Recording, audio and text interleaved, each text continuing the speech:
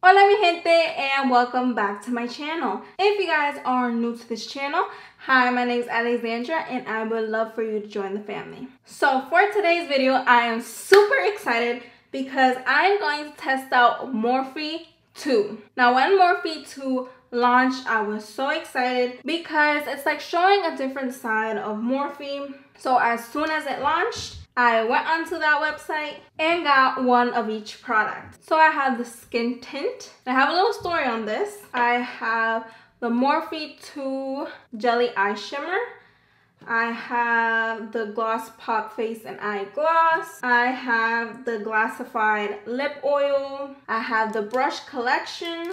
I have the Wonder Tint Cheek and Lip Mousse. And yeah, so if you guys want to see my review on these products and what I think about them, I am always sure to give honest reviews and my true opinion. Then go ahead and hit that subscribe button and let's get on to the video. So first I am going to prime my face like I usually would with my go-to primer because I know how this primer works and I have tried it with all of my foundations, new or old, and it never affects how the foundation wears or the end result of the foundation or how it applies onto the skin. So this way I'm giving the skin tint a fair chance. So I'm gonna tell you guys a little story with the skin tint. Now I have two shades, but I did not do that on purpose. So what had happened was I was on the Morphe site and I had clicked Hint of Toast, which is what I thought would be my shade. And then I paid all good. But then I realized on my receipt that it said Hint of Toffee. Let me tell you guys, I got so stressed when it said that. I was like, but I didn't put that shade. I had put Hint of Toast in my cart. So then I figured that probably the website from Morphe had automatically changed what I had put in my cart from Hint of Toast to Hint of Toffee, which I am telling you guys, this is super dark for my skin tone. It would never work for me. So I decided to email and call Morphe to tell them the issue I was having, and they basically told me that I couldn't get a refund and they couldn't change the order once it was made because they try to ship it out as soon as possible. And if anything, I could cancel my whole order, but it's not guaranteed. So then I was put in the position that I just took it and let it be as it was because I had all of these other products in the cart and everything was sold out. So I was like, you know what? I'm just gonna keep it, thinking that I was the only one with this problem. But it turns out when I went onto Morphe's Instagram, people were commenting the same problem. So I wasn't the only one out there who had this problem. I'm not gonna lie, that kind of upset me. This has never happened to me before with Morphe. So from the start, I was a little upset, but it's okay, I guess. And then I just ordered separately Hint of Toast and I double checked in the cart that it said Hint of Toast. So hopefully this is my shade, and they say to shake this really well because I think this is a water-based formula and this is sheer to medium coverage, and I am going to use the brush with this because I want to get the most amount of coverage from this because of my hyperpigmentation and my pimples, which I do have a few. So yeah, that was my experience with the skin tint. Again, I'm a little upset about that. Let me know in the comments if any of you guys had the same problem. But let's get to testing out this formula. Now, I don't know if I got this in golden. Sometimes I feel like I'm neutral, sometimes I'm golden. It depends on how the undertone is. Sometimes golden is orangey or yellow. I prefer it when it's yellow. And neutral, I find, tends to run red. So I went with golden. So what I'm gonna do, I'm gonna put this on the back of my hand. It's very watery, as you can see. I can tell already on my hand, this is not going to be a yellow-based formula. It's going to look a little orange. Hopefully, it will be okay on my skin. Okay, so it's not that bad. Again, it is leaning more orangey, but I want to see how much coverage I can get out of this formula. And so far, it is pretty decent coverage. Again, it is a skin tint, so I did not expect much. But you know, sometimes I want to not wear that much coverage for foundation, you know? Even if I have acne and hyperpigmentation, sometimes I want that more natural finish type of day. Now, I am telling you guys right now, I'm using a lot of drops. So do not expect to not use a lot of this product if you want more coverage. Now, on the website, it definitely says that you could make the coverage however you want. Like, for example, if you want barely any coverage, you could use your fingers. Or if you want more of a medium coverage like I am, use the brush. And so far, it is blending nicely into the skin. Again, you can tell it looks orange on my skin. So if you get golden, just know it's more orange toned than yellow. So I'm just gonna bring this down my neck a little bit to make this work somewhat. I had a feeling that I should have gone with neutral, but I didn't want it to look red. Okay, so that's one layer of foundation. And I'm just gonna see if I could build it up a little bit more. Just where I have that hyperpigmentation and acne. And I am liking the brush. It is blending out nicely.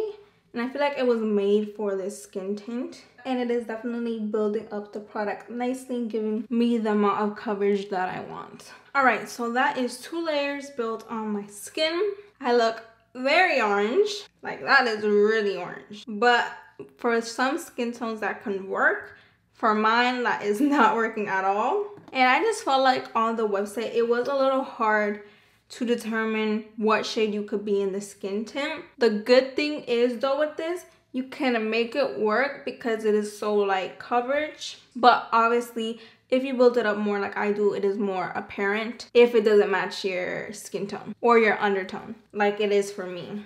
This is not matching my undertone. But that is okay, we are going to make it work. So far, it is really nice. You don't feel it on the skin.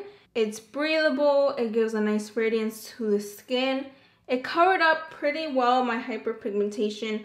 It is showing a little bit still, but not as much. You can always just go with a concealer on top if you want to, that matches your skin tone.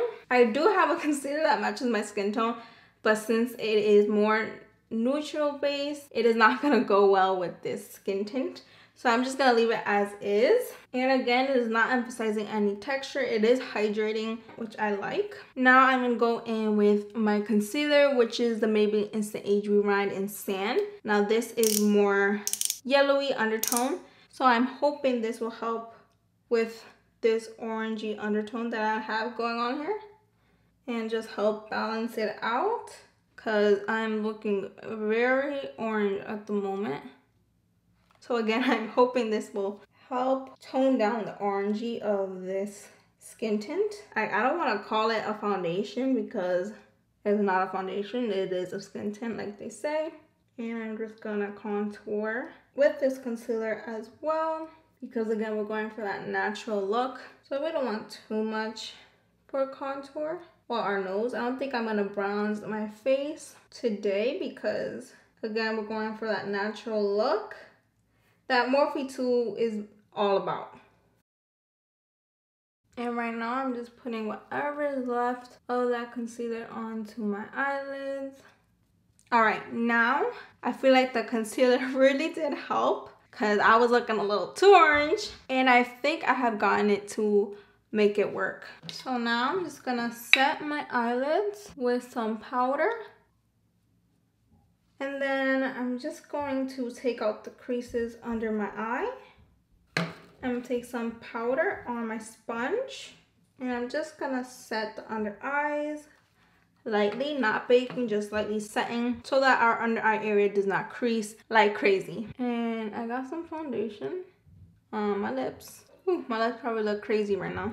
All right, now we are going on to the Wonder Tint Cheek and Lip Mousse. Now, right off the bat, it reminds me of the Morphe X Maddie Ziegler Cheek and Lip Mousse. And they look exactly the same. The formula looks the same in the containers.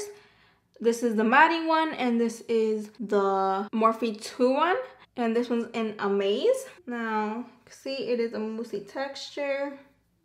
This is the matte one. This is how it looks like blended onto the skin.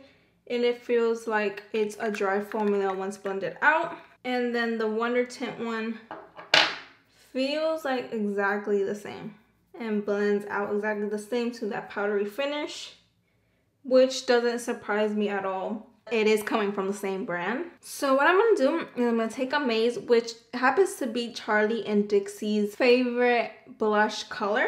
But the reason why I got it was because they were selling out like crazy and this was the last shade left. Now I will tell you this, in the containers are a little bit different from the Matte and Morphe one. Morphe 2 is a little shorter and longer, and the Matte one is a little bit more bulkier.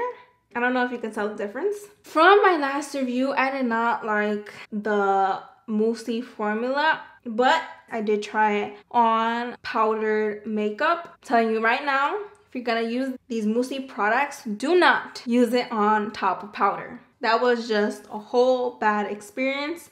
Don't do it. Do not apply this mousse on top of powder. It will be just a patchy mess. So now I'm gonna see how it applies without any powder on. I just powdered my under eye area, nothing around my nose or anything where I apply blush sometimes. And I'm taking it with the brush and see how it blends it out onto the skin. I want to see if it picks up any foundation or any concealer like it did last time. I was hoping that last time it was because of my powder. Hopefully this time it won't pick up any product and it will blend out easier. And you can see that when you first apply it on, it has like, it picks up the product. Very odd. It's something I've never seen before. It has like the product in like little ball forms. Then I'm just gonna put that on the skin. You see, it like puts the product very weirdly. Like, do you guys see that? Right here. It's so weird. See like how it disperses it? It's what makes me like worried. So I'm just going to start applying this to the apples of my cheeks and then up. Now I seem not to be picking up any of that foundation. Now I would say to blend this out onto your hand first because it does seem to ball up. Now again, this color does look intimidating, but it is really pretty. It gives a natural kind of blushy moment to the skin. And on this side, I feel like I went a little too ham. So I'm just gonna go on top of it with my sponge. Now that's the nice thing about cream products. You can like tone it down if you feel like you need to. The blush applied pretty nicely. It didn't pick up foundation like it did when I powdered my face. But I am honestly just not a cream blush type of person. And I don't like how it just balls up and you have to spread it out in your hand. But it does look really nice and natural on the skin. Okay, now let's go into the Jelly Eye Shimmer, which is what called the most attention to me when I saw the launch of this product. I got it in Wall because I am a bronzy gold type of girl. I love my golds. I love them. And I'm just gonna take this on my finger and swatch it out for you guys. It is smooth. It's nothing like the mousse. This is how it looks. Very beautiful. It has a slight shimmer to it. It looks really nice. So what I think I'm gonna do, I was going to just put this on to my eyes alone, but I feel like I need a little bit of wash of color. So what I'm gonna do is I'm gonna add a nice neutral brown background. And for that, I'm gonna take my Morphe X Maddie Ziegler palette and I'm going to go into M3 just because I think it will look really nice with that gold shadow. And it's a beautiful warm tone brown. Plus, I want to see how the Jelly Eye Shimmer goes on top of powder. I'm sure it will look beautiful. And then I'm just gonna make the shape I want my eyeshadow to be. Give my eye a little bit of dimension. Alright, now that we have a nice neutral background, nice, simple, and easy, now we can go into the eye shimmer. I'm gonna take it with my finger and I'm just gonna apply this to the lid like I would with a shimmer.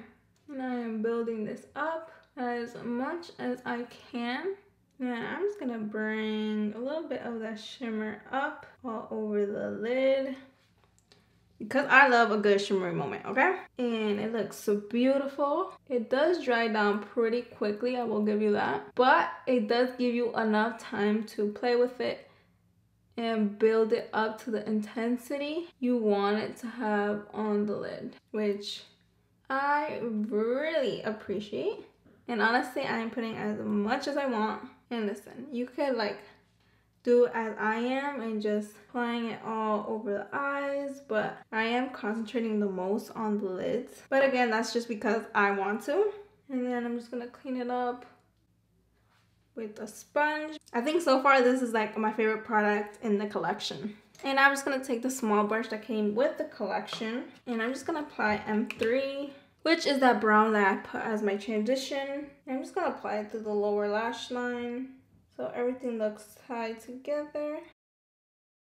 All right, now it is time to try out the Gloss Pop Face and Eye Gloss. Now this I am a little scared about. I have a feeling it might pick up foundation, but we shall see.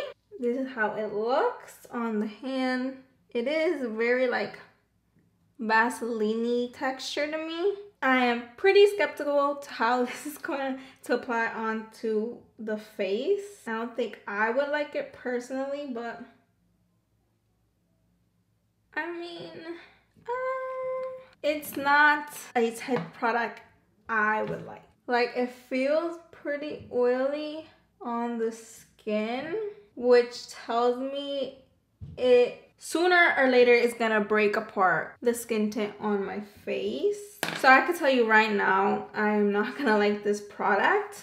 I'm sure like when I don't want to wear any makeup at all, this will look really nice like on bare skin.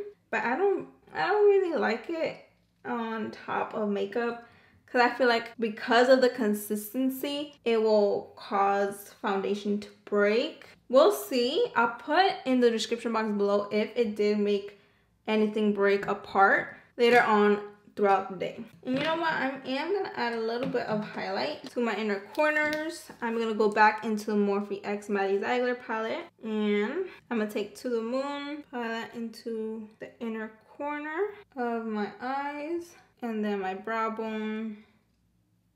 And then we do have a specific lip product. This is the Glassified Lip Oil. And I got mine in Be Kind. Here is the applicator. It is a nice basic applicator. And let's see if it adds a little bit of tint to my lips.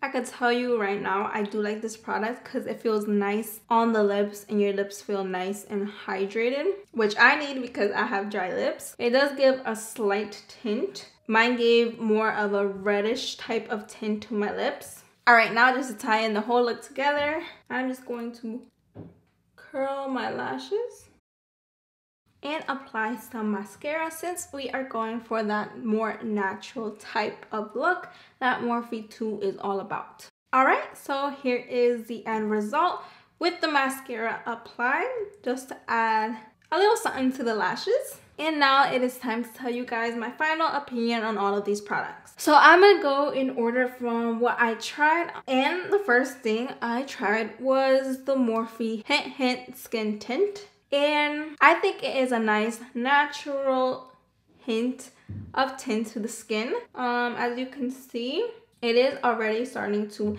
emphasize the crease I have on the side of my cheek. But I could easily just blend that out. I am noticing it is breaking a little bit around my nose. Not too much, it's not that bad. Again, that's something that you could avoid by powdering it.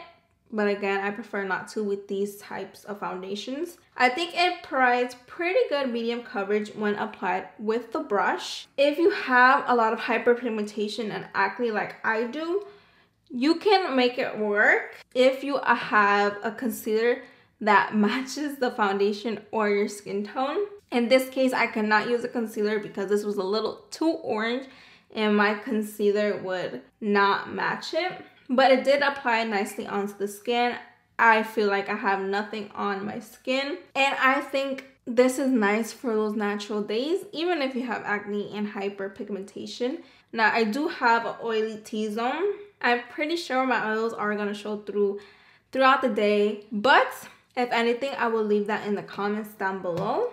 And if the foundation wore off or broke apart in certain areas. Next, I tried the blush. It's okay. The formula, I don't really like. The moussey texture just feels weird in my opinion. It's not even how it feels on the cheeks, it's how it picks up the product in the container. Like you saw it, like the product kind of balls up and like you could see the texture.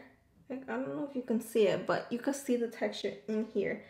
And I don't like that personally because you have to blend it out into your hand to make sure that that build up of product doesn't get on your cheeks. So personally, I just don't like the formula of this product. It does look nice and natural on the skin, but it's not my favorite formulation or formula. Now, the eye shimmer glaze I do really like. It looks beautiful on the eyes. It applies nicely on top of powder. You could build it up to the amount of product you want. It has enough time for you to blend it onto your eyes. It is nice and glittery. It doesn't break apart on the folds of your eye. And I do really like the jelly eye shimmer. And I love the color I got, which is Boa. And then the Gloss Pop Face and Eye Gloss. Personally, I don't like it either. It's just not the type of highlight I go for, and I just feel like it feels a little too oily, and I feel like it will make my foundation break or even the skin tint to break, I feel like, just because of how oily it is. And it just stays sitting on the skin, which I just don't like personally. I don't like these type of highlights. I like more of a shimmery highlight, not exactly a glittery one. And there's some powder highlights that just melt into the skin and give you that natural glow as well. So I just personally don't like this face and eye gloss. And I will let you know in the comments as well if it did break the foundation around it. And then the lip oil, I really did like. It feels nice and nourishing on the lips. Applies on nicely. I like the applicator. It gives a nice little tint of color to your lips. It doesn't make my lips stick together, and it gives you that shine that you want from a lip oil. And I really enjoyed it. And then the brushes I did like. I mean, Morphe brushes are always really nice. And overall, we did have some hits and misses. I think the product I liked the most was definitely the Jelly Eye Shimmer and then the lip oil. These are my two top products. I really like these two products. And then the foundation was okay. And all right, so that is the new Morphe 2. And these are my opinion on all of these products. And I think that's it. I will see you guys in my next video. Bye guys.